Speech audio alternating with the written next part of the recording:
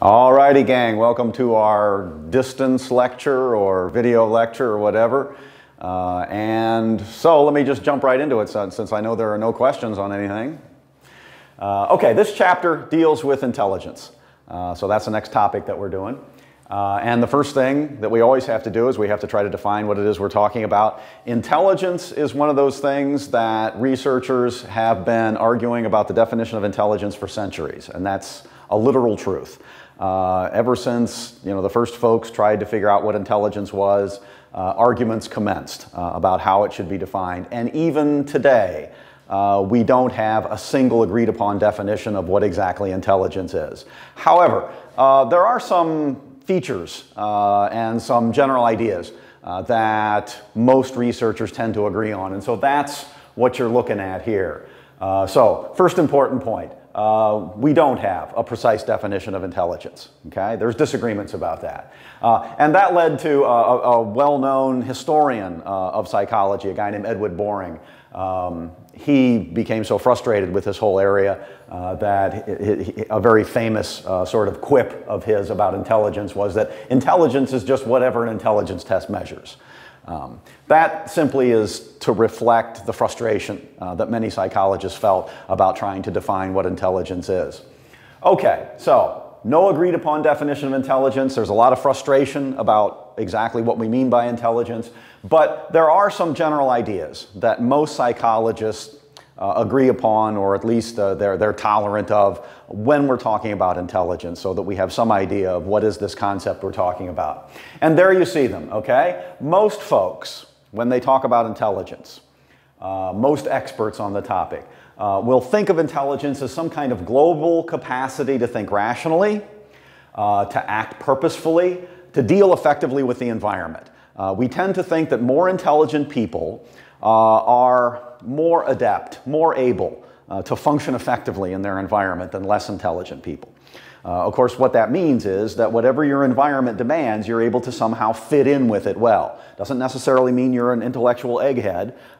It could be that you're just very wise when it comes to street smarts and being able to get along with others and that kind of stuff, but still, that represents a particular kind of intelligence. Okay? Others who want to add something more to this talk about intelligence also requiring such things as higher mental processes, being able to reason effectively, having a good ability to understand concepts and ideas, being able to make good judgments. They think this also should be included. Not everybody agrees with that, but others, a good number of researchers would argue, yes, intelligence is, thinking rationally, acting purposefully, dealing effectively with your environment, but also higher mental processes need to be included in this as well. Reasoning, understanding, judgment, logical thinking. And others then would also include abstract thinking, being able to understand abstract concepts and ideas that aren't necessarily concretely represented in the environment. Okay, so these are some of the ideas that experts talk about when they talk about intelligence and what they mean by intelligence. Let's talk about the whole history of trying to measure intelligence, trying to put some kind of a number to it, trying to assess individuals and say these people are more intelligent than those people, or these people are able to do something with their minds better than other people. Okay? This starts back in the mid-1800s, so when I said we've been arguing about this for centuries, I wasn't lying. Francis Galton, one of the first individuals who's most well known for trying to measure and understand and define what intelligence is, he argued that one of the critical aspects of intelligence is sensory capacity. So what intelligent people are able to do that less intelligent people have difficulty with is to be able to detect sensory signals, process those signals, and interpret those signals. Okay? And so his approach to intelligence was to try to measure sensory capacity in some fashion. So he would be measuring how much information you could gather from a visual pattern, how much information you could gather from words or paragraphs that are read to you. So your different senses, your vision, your touch, your hearing, how able are they to detect signals out in the environment, interpret those signals, and make sense out of them? he would argue that was a critical aspect or a critical contributor to your intelligence. However, when he tried to start to test this idea, not all of it worked out very well. Okay? And so as you can see, one of the first findings that cast some doubt on this was the fact that when we start measuring different sensory capacities, very often they weren't necessarily related to each other. So somebody could be very, very quick with their eyes, detect visual patterns and interpret those patterns very, very quickly, but not be so good in terms of being able to understand with their ears or being able to process a lot of auditory signals. And so what does that mean regarding their intelligence? Well, if you think that detecting visual patterns is critical for intelligence, you're going to say they're really, really smart. However, if you say, no, it's being able to process things auditorily that's much more important for your intelligence, well, then you're going to say they're not real smart. And so this led to some contradictions, because what Galton really meant when he talked about sensory capacity was global sensory capacity. All of your senses. So for an intelligent person, all of your senses should be really good and be able to take in a lot of information and process that information. That didn't prove necessarily to be true. Also, now this comes after Galton, when we actually started to come up with IQ tests and that kind of stuff. A lot of folks started trying to correlate different sensory ability with intelligence tests. And they didn't find that those things were highly correlated. So just because you had really sensitive eyes or you really could process visual patterns well, that didn't necessarily mean that you're going to do well on an IQ test. So that was Galton's first attempt at it. And we're not saying that he was entirely wrong, because as you'll see later on, this idea is still out there and there still are ways of testing this. But at least it didn't work out real well to begin with. Okay. Okay, when we talk about the IQ test, or we talk about having some kind of a paper and pencil test, that you could sit somebody down in a classroom and you could have them fill out this thing, and then we would somehow measure your intelligence from that. The history of that really starts with these guys. And this goes back to the early 1900s with Alfred Binet. And also Louis Terman, that we'll talk about. But this really is the beginning of intelligence testing in the way that we think about intelligence testing, which is having some kind of an IQ test, a paper and pencil test that people sit down at a desk, they sit down there and they write out answers, and then we score that somehow. Okay, how did all this get started? 1905, one of the things that happened in France is a law that mandated compulsory education. So everybody had to go to school. This wasn't necessarily the case prior to this. So what did that mean? That meant that you're going to have all these folks coming in from the French hinterlands attending public schools that hadn't necessarily been doing this before. And the French government looked at this as a potential disaster because you're going to have all these folks coming in, kids of different ages, how much academic training they've had, how much background they've had, have they just been out in the fields working, are they literate? You were going to have kids coming into schools that were at all kinds of different levels of academic achievement. What were you going to do with them? Could you stick them all into first grade, just depending upon their age? Well, the French government didn't want to do that. Instead, what they wanted to do is they wanted to come up with some kind of an assessment test. An entrance exam, you might say. A test that they could give all these kids who are going to be newly coming into the French public school system. Somehow this test would rank them, it would rate them on their academic level, on their intellectual level, and they could use that then to determine where they would put them in the French public school system. Were they a little bit above average? Were they below average? Did they need some remedial ed? What do we do with these kids? They tasked Alfred Binet with coming up with this entrance exam, you might say, this test that would tell the school administrators, where was this kid at? What grade should we assign them to? Do they need remedial work? And so Binet and a lot of he then hired all kinds of research assistants. In fact, one of his research assistants was Jean Piaget, who became a very famous developmental psychologist in his own right. But in any case, they went out, him and his team, and they created a test that could be used then to measure kids that were coming into the French school system. And the test was reasonably successful. The test did two things. When they were done with all of this, and they started using the test, and they had some data on it, and they were working with it for a couple of years, they noticed two things that the test was really doing a fairly decent job of. First thing it was doing a decent job of giving them an immediate here and now assessment of the intellectual level of the kid. So you bring the kid in, you give them Binet's test, you get a number on that test, and that number tells you, okay, where do we put them? Okay, first grade, second grade, remedial ed, where do they belong? What's their intellectual standing right at this moment so that we can put them in the right place that's going to be best for them? So that was one thing. Second thing that they noticed about the test was that it was predictive. In other words, if you brought the kid in, you gave them the test today, they got a score on it, you put them somewhere, wherever they belonged, and then you waited, you followed the kid over the course of many years. The score that they got initially on that test, that could be used to predict their later academic success. So in other words, a kid that came in that got a very high score, if we followed that kid over the years, they were more likely to get good grades, graduate, go on to university potentially. You bring some kid in, and right there and then they get a rather low score. If we follow that kid over many, many years, one of the things we find is they probably don't have as good a grades. They may just graduate from high school. They may not go on to university. And so their academic success tended to be less. And so the initial score not only told them where to put the kid, the initial score also had some predictive value. It could also give them an indicator of how likely it was they were going to be academically successful later on through their entire school career. Okay? That's an important, the predictive value of these tests is an important thing that's going to come back again and again.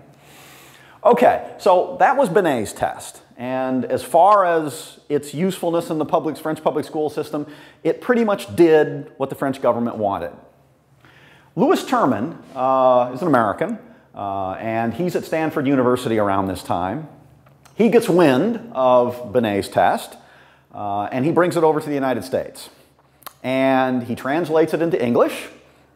He takes all of the French cultural kind of stuff, things that are unique to France and French culture that French students would have understood. He takes all that out and he Americanizes it, and he makes it amenable, suitable for students in the United States to use. And so he's now taken the Binet test and he's translated it into an Americanized, American IQ test or intelligence test that can be used in academic settings in the United States.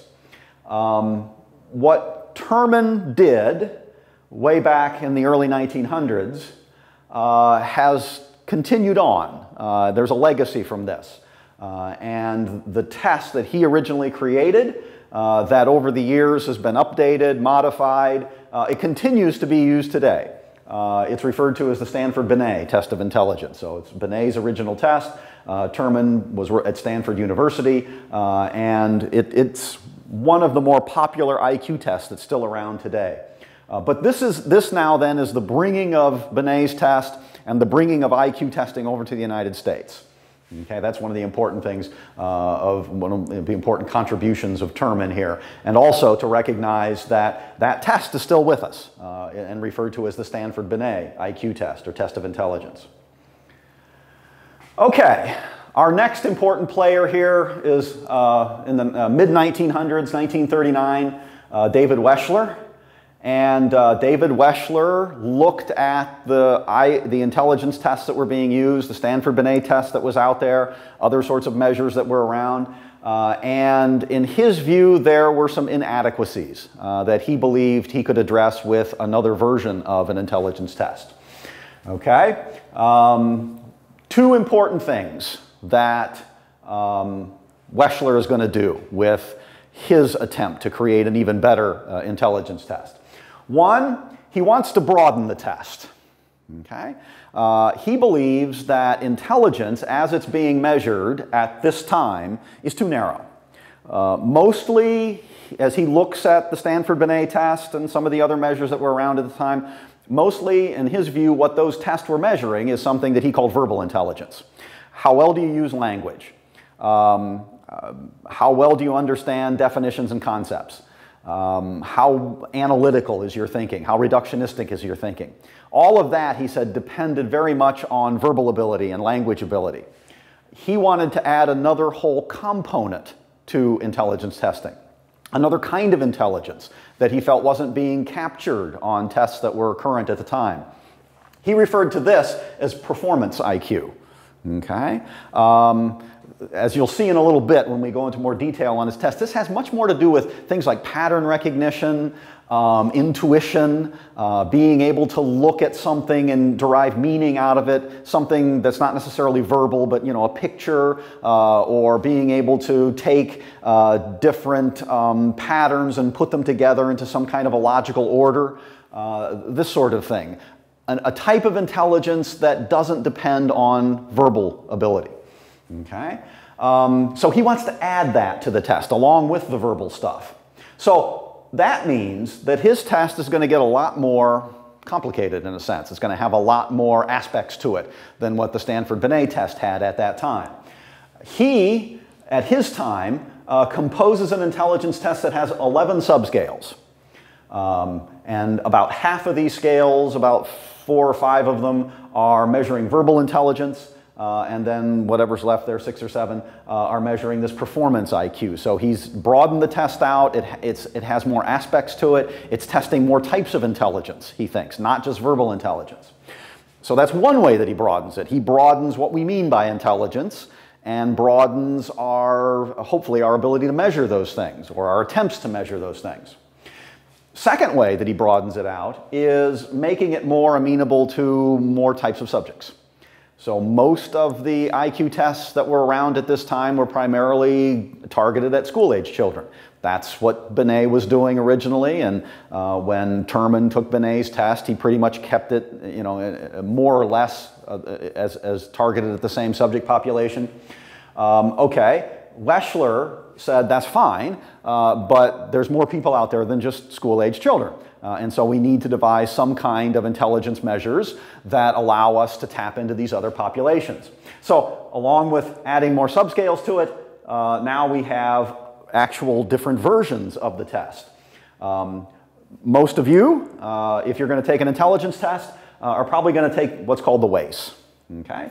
WAIS stands for Wechsler Adult Intelligence Scale. And that's the IQ test or the intelligence test that's targeted at adults or young adults.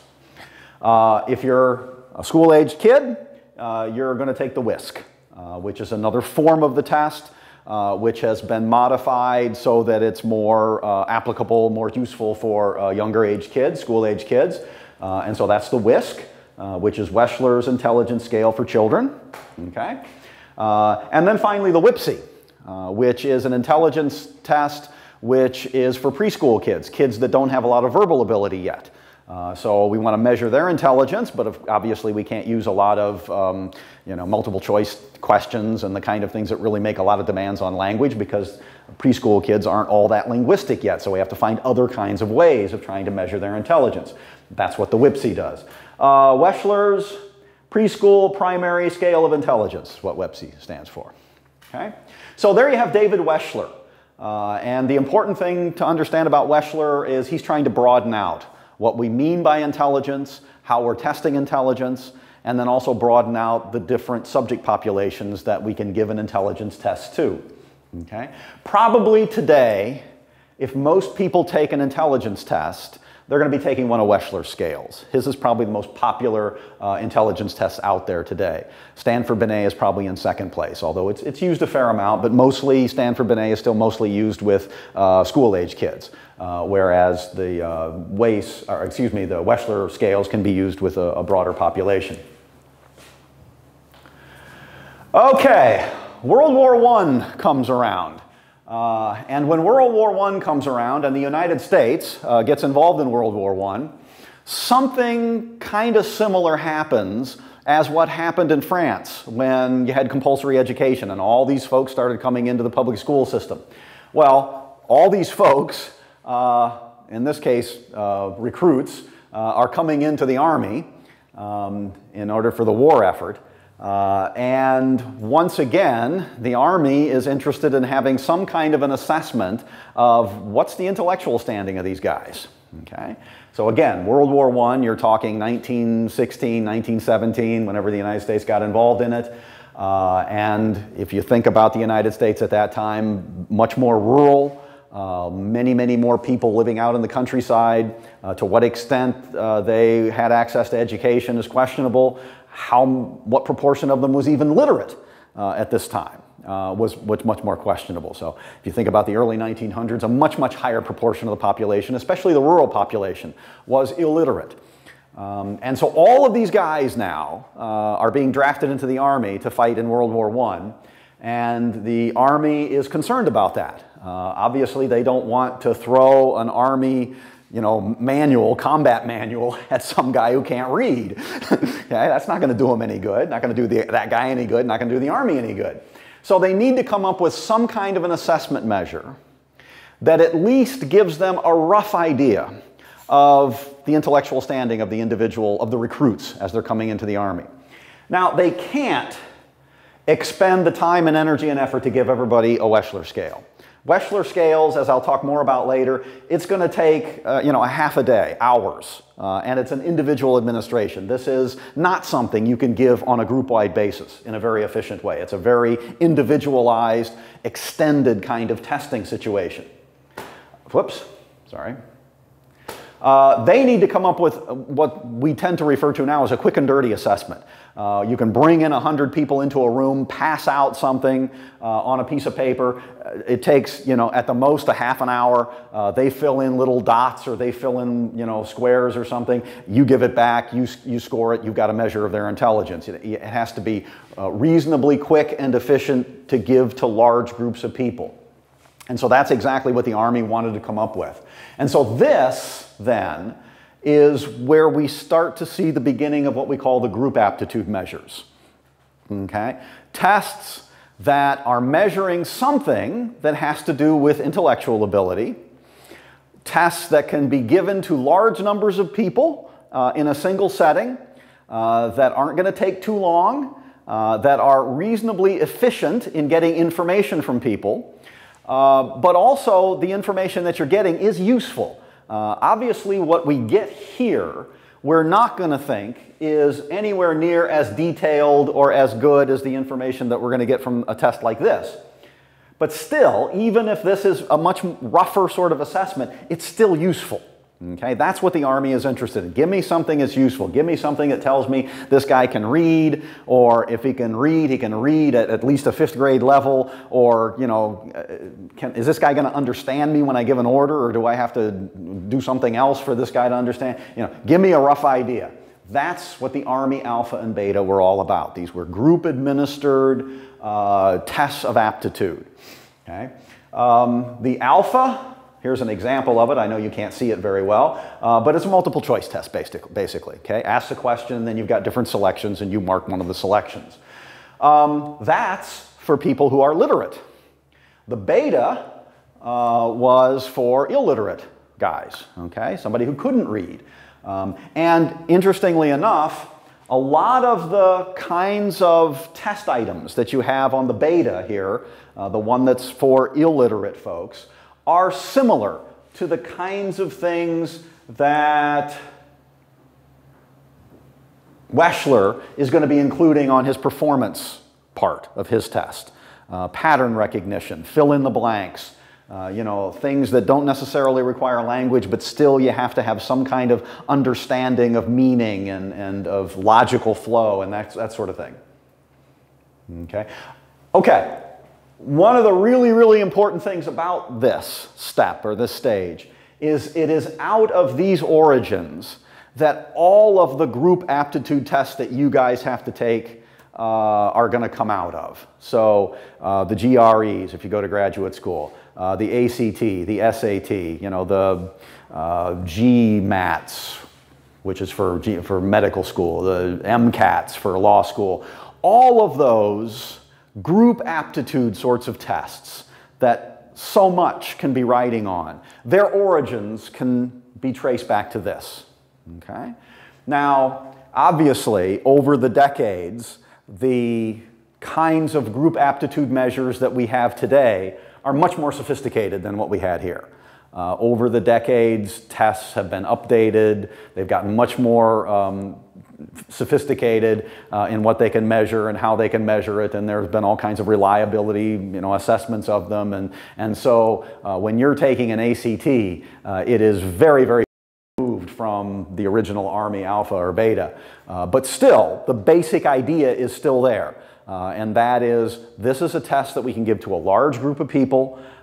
We can score it reasonably efficiently. It doesn't take too long. Now they're up to a couple hours, I think, with how long these tests can take.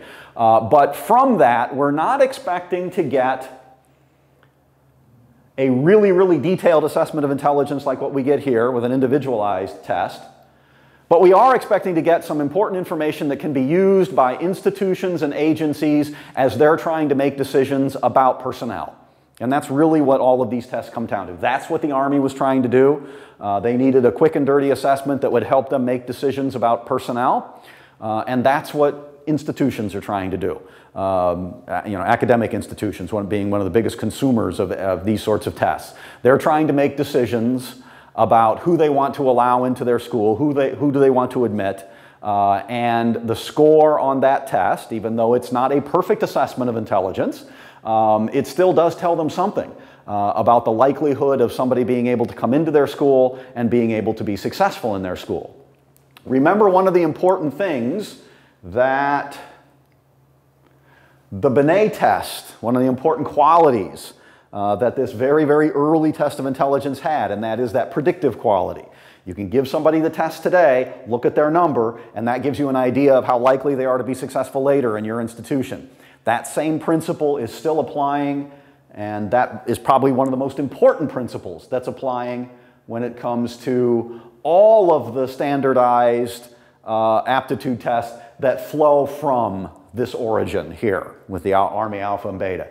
The ACTs, the SATs, all those sorts of things. One of the big reasons why everybody bitches and moans and complains about them, but everybody just keeps right on using them despite all of that complaining, is because they continue to have this very, very important quality, which is predictability, right? You give somebody that test today, you'll look at that score on the ACT or the SAT, and that gives school administrators a pretty good idea of how likely it is that person's going to be successful in their institution. And the real world is what it is, man. Schools are judged by graduation rates and all that kind of stuff. And to keep their graduation rates up, they want to make sure that the people that they take in are ones that are likely to graduate in 4 years, 5 years, or whatever. If they're taking in huge numbers of people that the scores on the tests are indicating they're probably not likely to graduate, that ain't going to be good for their institution. And so these things still have a very practical use, despite the fact that they tend to be whipping boys for everybody that likes to complain about stuff. But as long as they have that predictive ability, they're going to have some usefulness in academic settings, so that's life. So there you go. There's the aptitude measures, the beginning of them, the group aptitude measures. Well, and here we go. Okay, yeah, so here's college admission test, just like I was talking about, right? Designed to test overall competence in a specific domain and predict academic success. That's what they're all about.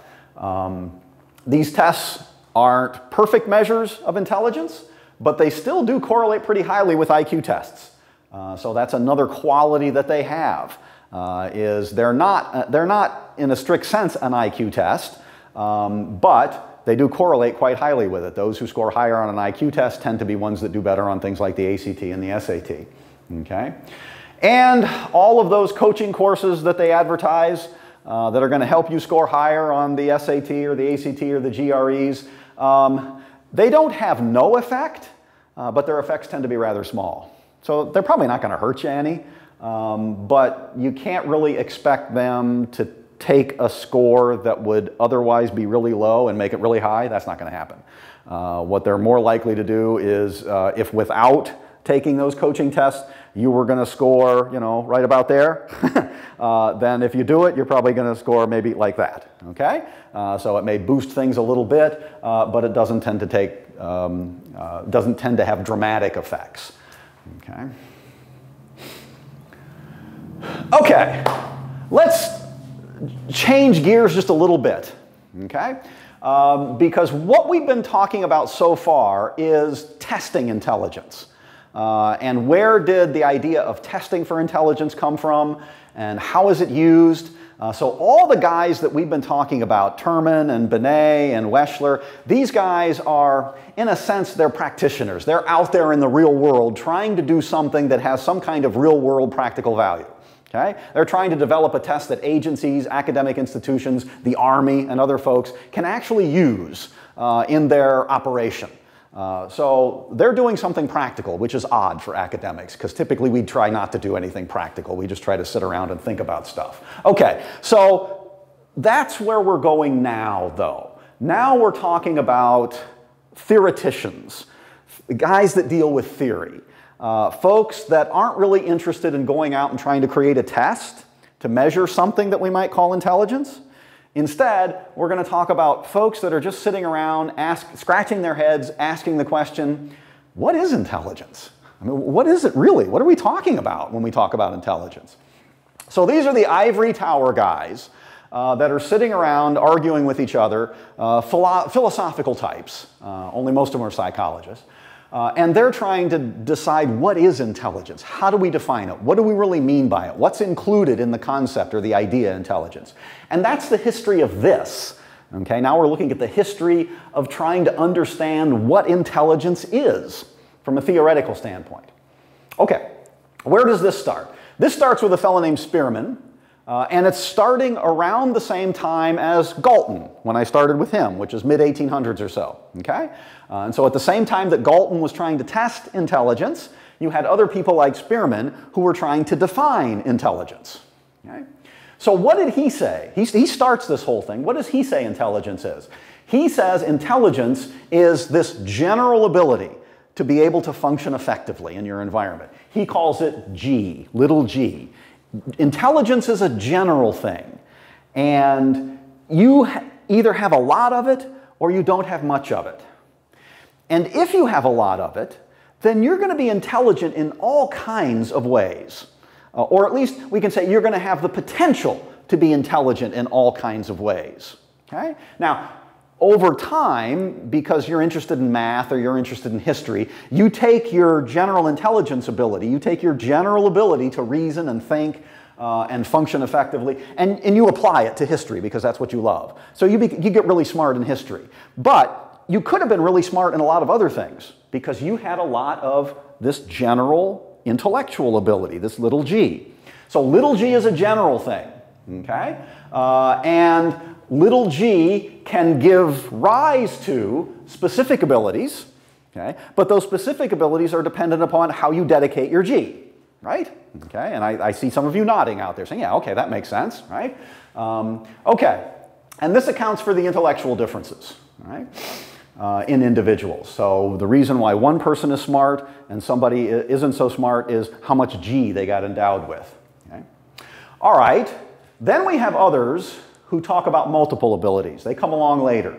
And when they say multiple abilities, what they mean is there isn't a single type of intelligence that you can then apply to different areas to develop your specific abilities. Instead, there are only separate individual types of intelligence. So the intelligence for mathematics is a different kind of intelligence than the intelligence for history.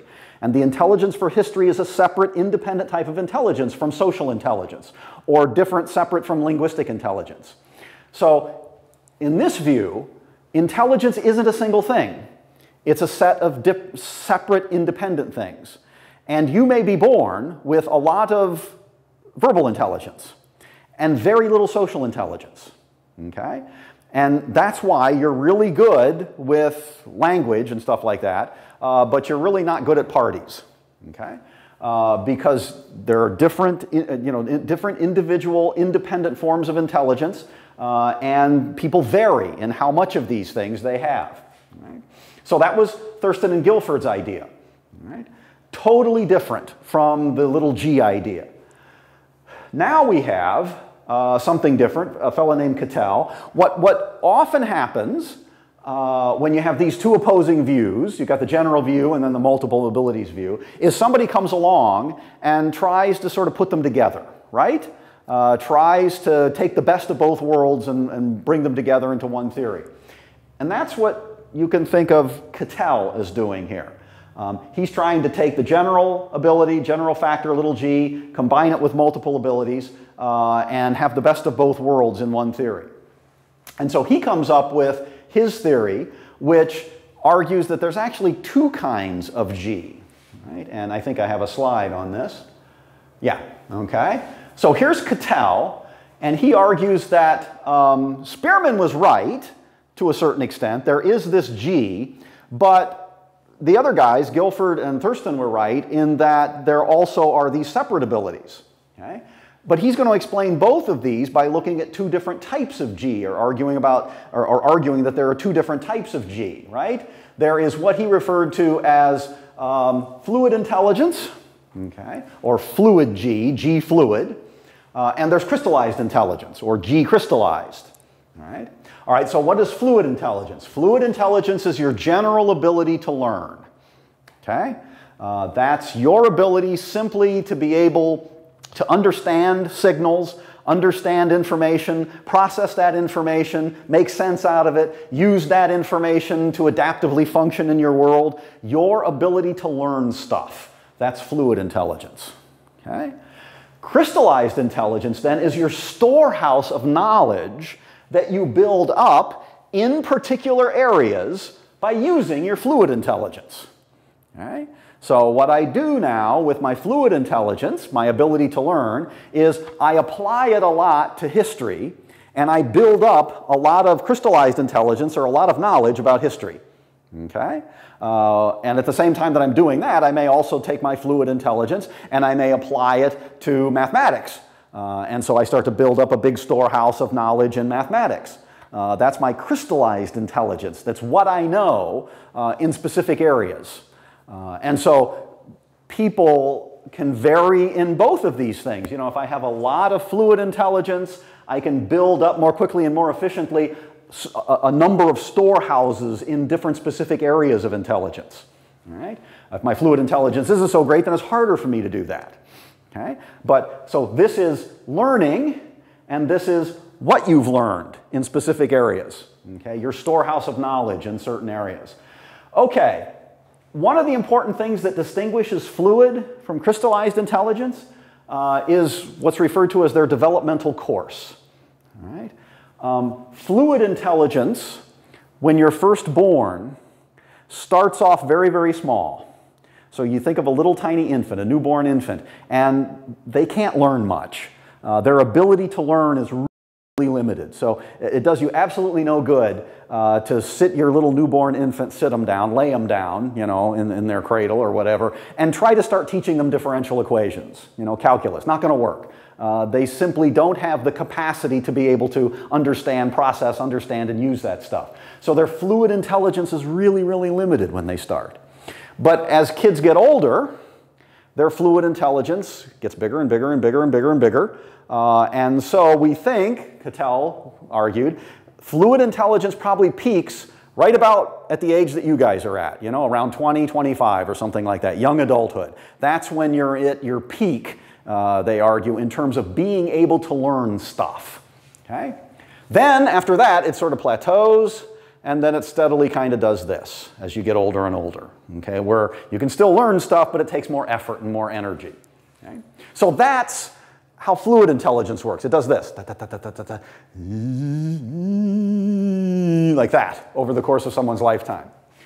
Crystallized intelligence, though, he argued, that is something that can continually build up more and more over time. So you can continue to add more knowledge in your various storehouses as you get older and older. So crystallized intelligence, you know, does this, potentially. It just keeps getting bigger, bigger, and bigger. So, you know, if I'm a historian, even when I'm 80-some years old, I can still be learning more about the Civil War or World War II or whatever. You know, it may take longer for me to do it when I'm 80 years old, but still, I can learn more and more. And so crystallized intelligence continues to build and to build, even on into old age, assuming that the brain, you know, remains healthy. Okay? And so that's why, according to Cattell, Grandpa may be slow, but he's incredibly wise, okay? Takes him longer to get things going, but he has all this knowledge, all this experience in so many areas that he's able to access. Okay, that's where we'll stop. Next time, we'll pick up and we'll start with the modern theories of intelligence with Garner and Sternberg. And we're back to the multiple abilities, but I'll pick that up in class next time. So for now, that's good enough. So see you later, gang.